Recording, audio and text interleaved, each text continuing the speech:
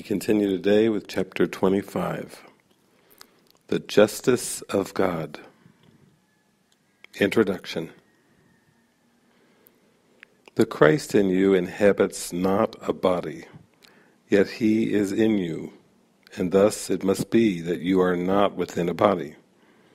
What is within you cannot be outside, and it is certain that you cannot be apart from what is at the very center of your life. What gives you life cannot be housed in death. No more can you. Christ is within a frame of holiness, whose only purpose is that He may be made manifest to those who know Him not, that He may call to them to come to Him and see Him where they thought their bodies were. Then where their bodies melt away, that they may frame His holiness in them.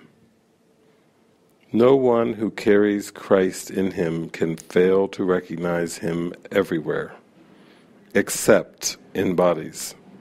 And as long as he believes he is in a body, where he thinks he is, he cannot be. And so he carries Him unknowingly, and does not make Him manifest. And thus he does not recognize Him where He is.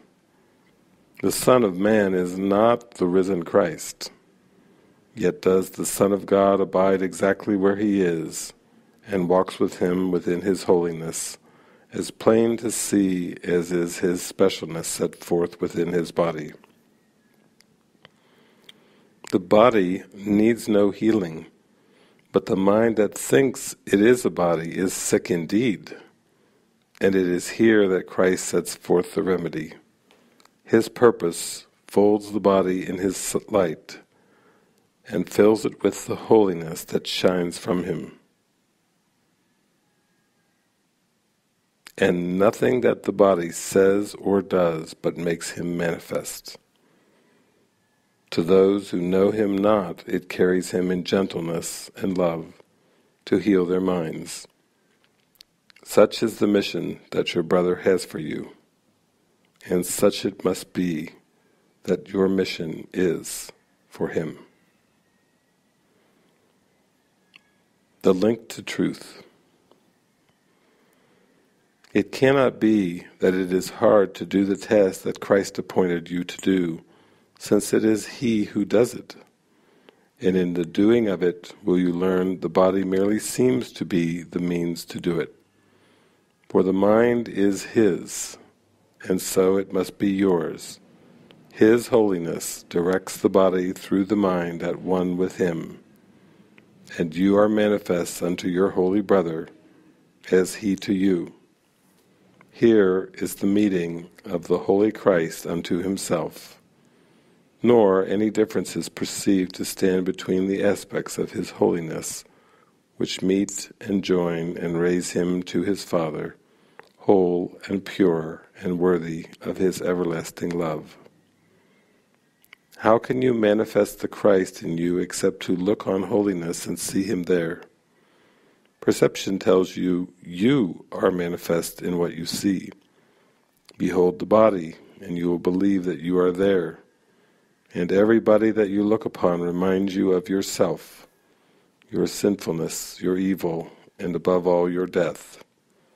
And would you not despise the one who tells you this, and seek his death instead? The message and the messenger are one, and you must see your brother as yourself. Framed in his body, you will see your sinfulness, wherein you stand condemned. Set in His holiness, the Christ in Him proclaims Himself as you. Perception is a choice of what you want yourself to be, the world you want to live in, and the state in which you think your mind will be content and satisfied. It chooses where you think your safety lies, at your decision. It reveals yourself to you as you would have you be, and always is it faithful to your purpose, from which it never separates, nor gives the slightest witness unto anything the purpose in your mind upholdeth not. Perception is a part of what is your purpose to behold, for means and end are never separate. and thus you learn what seems to have a life apart has none. You are the means for God, not separate, nor with a life apart from His. His life is manifest in you who are His Son.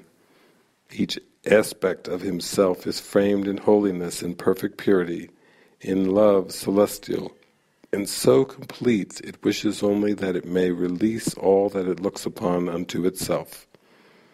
Its radiance shines through each body that it looks upon, and brushes all its darkness into light by merely looking past it to the light.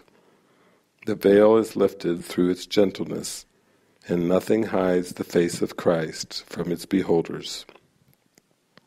You and your brother stand before Him now, to let Him draw aside the veil that seems to keep you separate and apart.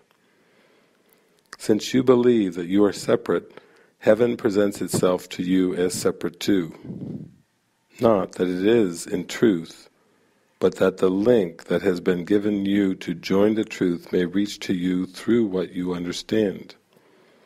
Father and Son and Holy Spirit are as one, as all your brothers join as one in truth. Christ and His Father never have been separate, and Christ abides within your understanding, in the part of you that shares His Father's will. The Holy Spirit links the other part, the tiny mad idea, desire to be separate, different, and special, to the Christ, to make the oneness clear to what is really one. In this world, this is not understood, but can be taught. The Holy Spirit serves Christ's purpose in your mind, so that the aim of specialness can be corrected where the error lies. Because His purpose still is one with both, the Father and the Son, He knows the will of God and what you really will. But this is understood by mind perceived as one, aware that it is one, and so experienced. It is the Holy Spirit's function to teach you how this oneness is experienced, what you must do that it can be experienced, and where you should go to do it. All this takes note of time and place as if they were discrete, for while you think that part of you is separate, the concept of a oneness joined as one is meaningless. It is apparent that a mind so split could never be the teacher of a oneness which unites all things within itself. And so what is within this mind, and does unite all things together, must be its teacher. Yet must it use the language that this mind can understand, in the condition in which it thinks it is, and it must use all learning to transfer illusions to the truth, taking all false ideas of what you are, and leading you beyond them to the truth that is beyond them. All this can very simply be reduced to this: what is the same cannot be different, and what is one cannot have separate parts. And from the workbook, Lesson 191, I am the Holy Son of God Himself. Here is your declaration of release from bondage of the world, and here as well is all the world released. You do not see what you have done by giving to the world the role of jailer to the Son of God. What could it be but vicious and afraid, fearful of shadows, punitive and wild, lacking all reason, blind, insane with hate? What you have done, that this should be your world. What have you done, that this is what you see? Deny your own identity, and this is what remains. You look on chaos and proclaim it is yourself. There is no sight that fails to witness this to you. There is no sound that does not speak of frailty within you and without. No breath you draw that does not seem to bring you nearer death. No hope you hold but will dissolve in tears. Deny your own identity, and you will not escape the madness which induce this weird, unnatural, and ghostly thought that mocks creation and that laughs at God. Deny your own identity and you assail the universe alone, without a friend, a tiny particle of dust against the legions of your enemies. Deny your own identity and look on evil, sin, and death, and watch despair snatch from your fingers every scrap of hope, leaving you nothing but the wish to die. Yet what is it except a game you play with in identity can be denied? You are as God created you.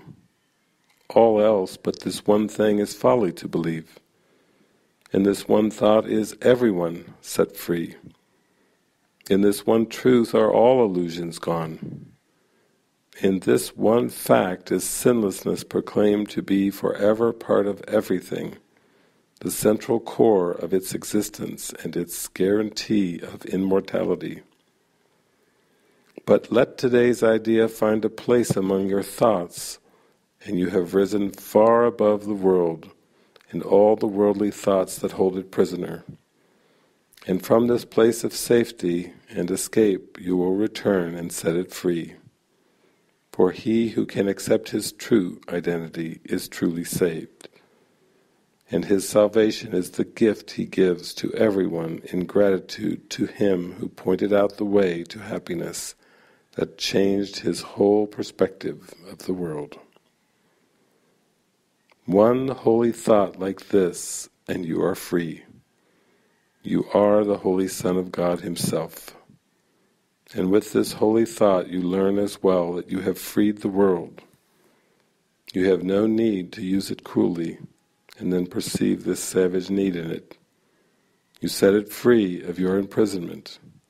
You will not see a devastating image of yourself walking the world in terror, with the world twisting in agony because of your fears have laid the mark of death upon its heart. Be glad today how very easily is hell undone. You need but tell yourself, I am the Holy Son of God Himself. I cannot suffer, cannot be in pain, I cannot suffer loss, nor fail to do all that salvation asks. And in that thought is everything you look on wholly changed. A miracle has lighted up all dark and ancient caverns, where the rites of death echoed since time began. For time has lost its hold upon the world.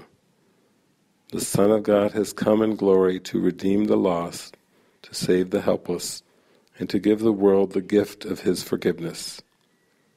Who could see the world as dark and sinful, when God's Son has come again at last to set it free? You who perceive yourself as weak and frail, with futile hopes and devastated dreams, born but to die, to weep and suffer pain, hear this. All power is given unto you in earth and heaven. There is nothing that you cannot do. You play the game of death, of being helpless, pitifully tied to disillusion in a world which shows no mercy to you. Yet when you accord it mercy, will its mercy shine on you. Then let the Son of God awaken from his sleep, and opening his holy eyes, return again to bless the world he made. In error it began, but it will end in the reflection of his holiness. And he will sleep no more and dream of death. Then join with me today. Your glory is the light that saves the world. Do not withhold salvation longer. Look about the world and see the suffering there. Is not your heart willing to bring your weary brothers rest? They must await your own release. They stay in chains till you are free. They cannot see the mercy of the world until you find it in yourself. They suffer pain until you have denied its hold on you. They die till you accept your own eternal life. You are the Holy Son of God Himself. Remember this, and all the world is free. Remember this, and earth and heaven are one. Amen.